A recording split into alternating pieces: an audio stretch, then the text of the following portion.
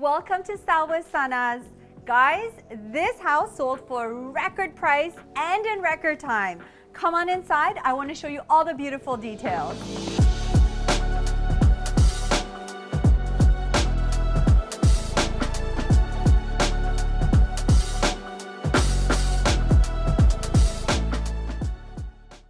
Talk about creating a wow factor in your front entrance. Well, here's a few tips. Just look around this room. They've done a fantastic job creating so much excitement before you even get into the house. And I want to start off with the floor because this is a very unique design that they've done. Instead of doing a slab of marble on the floor, they've integrated the hardwood with a porcelain, and they have a gold inlay kind of bordering the porcelain tiles, which is absolutely fantastic because it creates so much drama. So bang, when you walk into the door, you look at the floor and you're like, oh my God, I cannot wait to see what else is going on in this house. And to finish off this part of the house, look at the beautiful light fixture above me. I've done this light fixture a few times in my projects before in different spaces, but never in a foyer. And I really like how this turns out because it really creates an elegance as well as a wow factor. And guys, this just in itself is so beautiful. And to top it all off, look what's to the right of me. Look at this beautiful built-in they've done in here. They've created almost like a vanity area where you can sit down, put your shoes on with double closets on either side. Now, I'm gonna tell you something. If you're a lover of brass, this house is the perfect house for you because it's loaded with brass finishes, which I absolutely love as well. But you're gonna get a feel of how elegant brass details can be in a property. So against the white, the CC30s, they've done the brass details. We have a beautiful stone top counter, and I love this fluting that they did under here. And this is pretty much just to hide like little keys or little knickknacks that you don't want laying around the counter. You can hide underneath and nobody will know it's there. And then we have a beautiful integrated custom mirror on the wall with LED lights to just finish it all off. This section right here, just in the foyer with so much information. Guys, this house is phenomenal. We got the photos from the builder, posted it on Instagram, and I've never had so much amazing feedback because there's so much beautiful information. So when you walk into the house, you walk into the grand foyer, which I already showed you. Then to the left of the foyer is the living room. So this room was a little bit of a controversial room, and we weren't sure if we want to show it off as an office space or a formal living room. But again, I always say, look at your area, look at what's needed and what people want to see. And in the area that we are in, where this house is, they need a formal living room because guests will most likely be entertaining quite a bit. So we decided to do a living room setup here, and it's a little bit different because you have a nice built-in here, but it worked out really nice because I was still able to use my extra long sofa, 2 accent chairs, rug, linear coffee table, nothing too big, nothing too overwhelming to take up too much space. There's still flow and you can walk around it. And then I had this beautiful, well, empty wall to work with, and we decided to do an oversized art to really give it some wow factor. Because as you can see, everything is light, everything is neutral, and this guy right here gives it a nice pop, a nice contrast in the room, and really makes you go, ooh, I like that. And one of the things I did was I used all of the colors in here that you see throughout the whole house. So we have the navy blues, we have the whites, we have the golds, a little bit of black you'll see here and there, just a little for some contrast. But this room is your living room. You have floor to ceiling windows, which gives in plenty of natural light for during the day. Absolutely stunning. I love this room. Let's move on to the dining room because it's just as spectacular. The floor plan of this room is really well thought of, I have to say, and including the dining room that I'm standing in right now, because I was able to do a rectangular table, 96 inches with 8 seating spots for the guests, which is perfect. I wouldn't do more than this because then I would be cluttering up the space. So we used a rectangle table with the brass base, glass top just so that it's a little bit more airy. I could have done wood, but I didn't want to stop the room. I wanted your eye to kind of flow because right behind me is the front foyer. That's where you're coming in from. So this is the first thing that you see. And what a view with this spectacular, beautiful, oversized chandelier. So I have to say, this house is a little bit more transitional. It's not so traditional because I do see a lot of contemporary elements. Some of the pieces are very clean looking. Some of the finishes are very neutral. But then you have some elaborate pieces like this with your lighting, which really takes it towards the traditional side. So we decided to do more contemporary / transitional pieces. And we accessorized with our 2 arrangements of flowers. I told you guys, I took that piece of artwork in the living room and I used it as my starting point, and I carried it throughout the house from the dining room to the great room that you're gonna see. So all of the colors are flowing in with each other from the beginning of the house all the way to the end. And this is very important when you're styling a house to sell, because you want to create a feeling, you want to create emotion for people when they're standing in every single room. You want them to be attached to it and remember it by certain things, like for example, your color coordination. So we decided to do an 8x10 rug, and this rug is absolutely perfect for this room because you'll see that it has a lot of the gray tones in it on the background, the beige tones, as well as the gold. So I have all of the colors I've used in the room also on the floor, and it's picking up from the hardwood to the rug to the furniture, and then all of a sudden the accessories. One of the cool features of this house is the dining room has curved walls, and we don't see that often. Usually builders just finish it off with the 90-degree angle walls, but you'll find here that you might not be able to see it, but I can show you. See how every angle of this room is curved, which did create a little bit of a challenge for putting in artwork, especially on this side of the wall, but we had to stay on the flat side and not use the curve. So we decided to do 2 of our art pieces here, which gives some contrast to the wall. You're not just white walls everywhere. We did our artwork, we have a mirror on the other side, and we have all of the brass details going throughout. So this is our dining room. It's pretty spectacular, it's pretty grand. Again, when you walk in from the front foyer, it's like, oh, I love it. Well, talk about a moody powder room. This is a perfect example that I can show you of how to create something really different. And it could be as simple as really just your wall color, which they've decided to do a dark midnight blue paint. And guys, if you're interested to know more about paint colors, we just did a video on my top paint colors. And if you want to step out of the box a little bit and do something different, be sure to check out this video on the paint colors because it'll definitely be a good guide for you.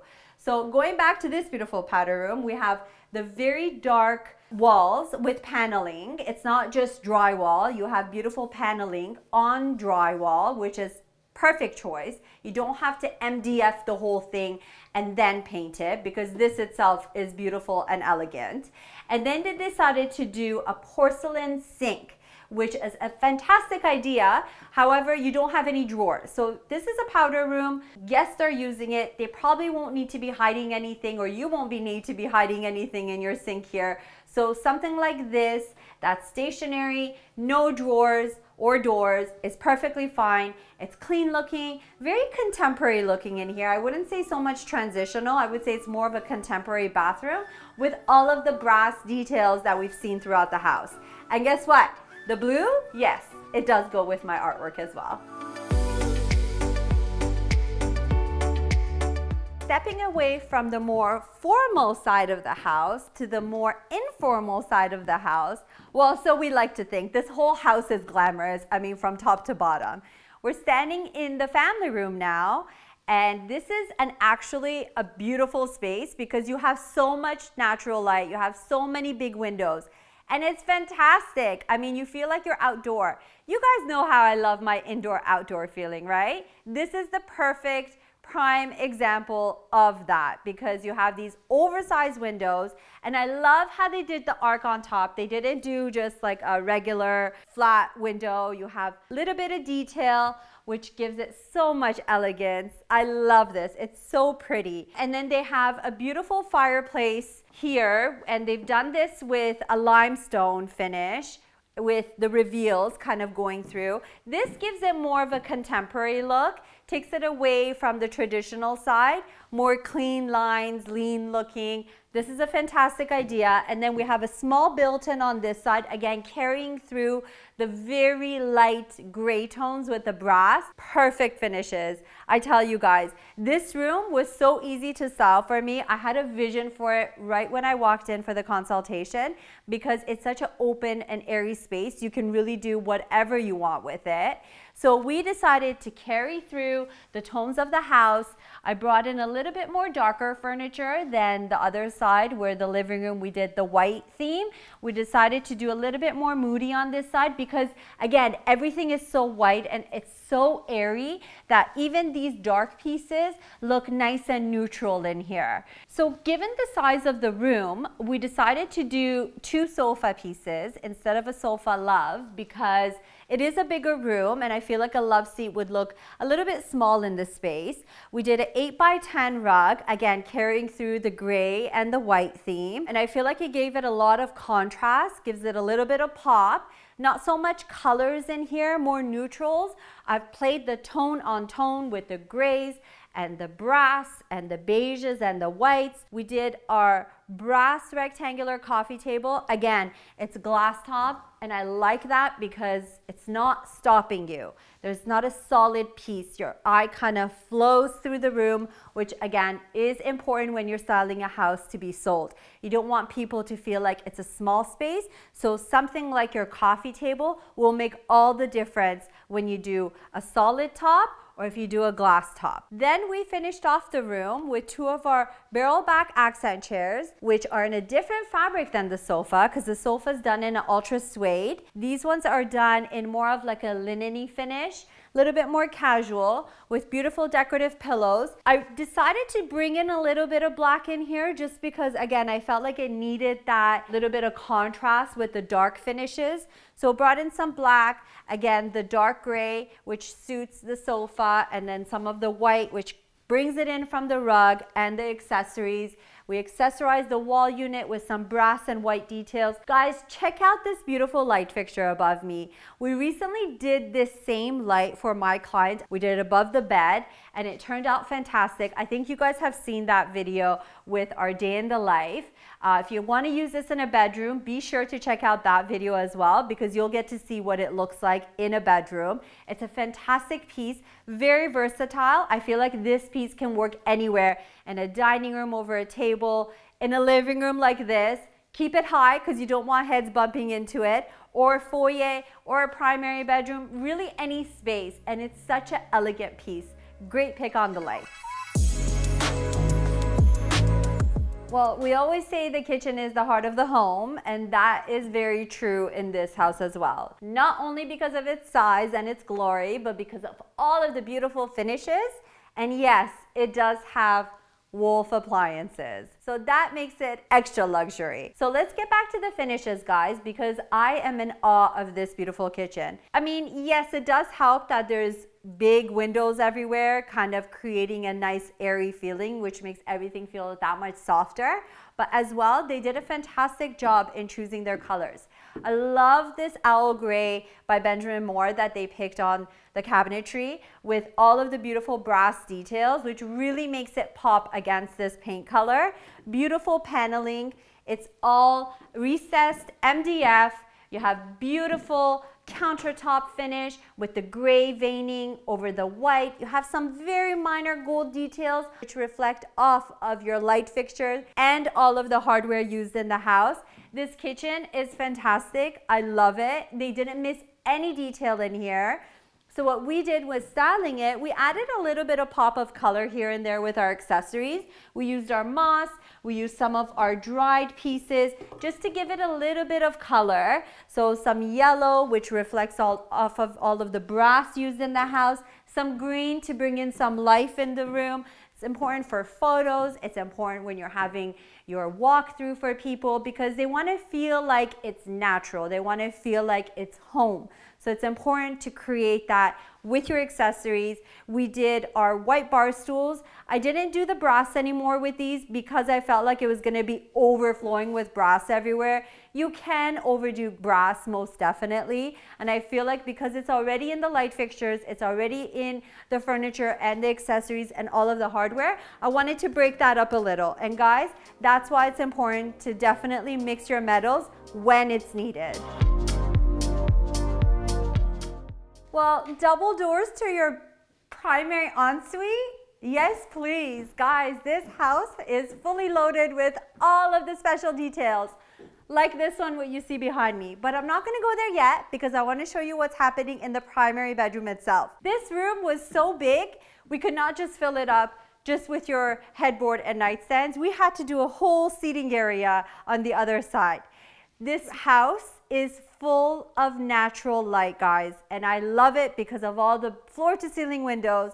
It definitely helps out a lot. So when you're doing the building phase, your planning phase, make sure you have a lot of windows floor to ceiling because it does make all the difference. What we did here was, again, we had all of the natural light color walls going on. We needed to create some contrast and some drama. So we did that with our gray headboard, as you can see, and I did my distressed nightstands, which are nice because it brings another type of element into the room. And we did our beautiful lampshades, which are also done in a gray, but have some brass details, which reflect off of the light fixture here. This light fixture is one of my favorites. I've actually done this in an office before over a desk. And again, it's one of those versatile pieces that you can use in any space. It is a little bit small for a dining room, so you have to make sure that you have the right space planning for it.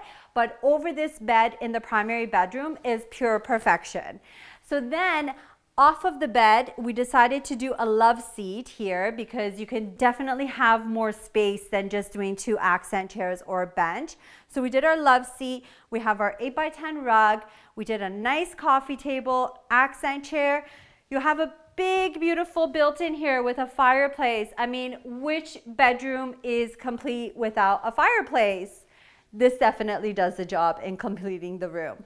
So we decided to do a nice crocodile reptile fabric for our accent chair just to give it a little bit of drama, and all of the accessories. Guys, this room is phenomenal. You can have a whole party in here. It's so big. Let's move on to the primary ensuite.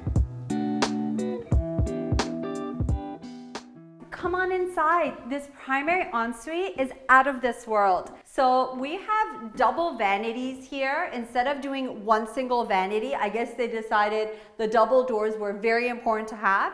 So they did one on each side, which is a fantastic idea. Gives each person their own privacy and their own space. You all know we need it sometimes. They did the double sconces along the mirror, beveled mirrors. Guys, this is important when you're doing mirrors. If you're not framing it, make sure that you bevel it because it just finishes it off really nicely, okay? And then we have a freestanding tub with this beautiful light fixture here. And I know that you guys have seen this light before because I've done it twice. Once in the brass finish, once in a black finish. The brass finish, we did it at the condo in my day in the life, and we did the black finish at my cottage over the bathtub. And both of them are stunning. This one works out really nicely in here because it goes with all of the finishes. It's light and airy, but then so elegant and delicate at the same time. And the floor, guys, this flooring is phenomenal because it's busy enough not to scare you away. I mean, look at all this beautiful veining. You have some light blue tones, you have gray tones, you have the gold tones and the white tones, which really pick up all of the colors that have been used throughout the whole house and put here from the floor all the way up in the walls. And while you're here, let me show you this beautiful stand-up shower that we have here. Again, done with the brass details, but check this out. I mean, it's nice to go neutral, but then sometimes neutral can be a little boring. So you might want to consider doing something like this with the veining, which keeps it busy enough that you will not get tired of it later on. This is just pure elegance, all in one room. I love the finishes.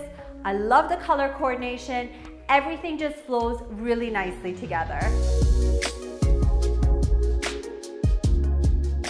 I hope we were able to inspire you with this project. And don't forget, if you like anything you saw in here, you can definitely find it on the Like to Know It app at Style with Sanaz. Make sure you check it out. Don't forget to like, comment, and subscribe to our channel. And we have a lot more content coming up your way. For now, we'll see you next time.